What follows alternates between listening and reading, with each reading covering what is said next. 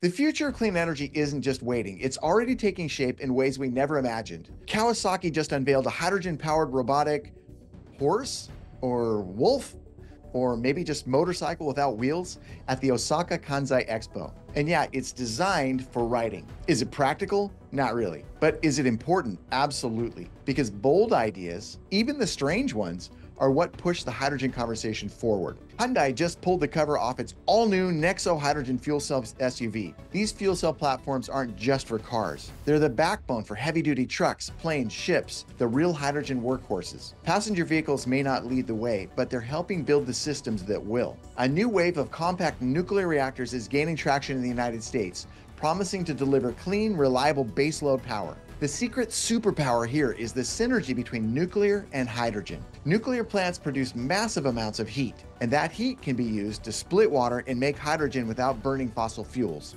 And that's a perfect fit for Thermoloop. Our system is being built to generate clean, green hydrogen using just heat and water. Working alongside nuclear, it could dramatically reduce the cost of clean hydrogen anywhere these innovative small nuclear reactors are built.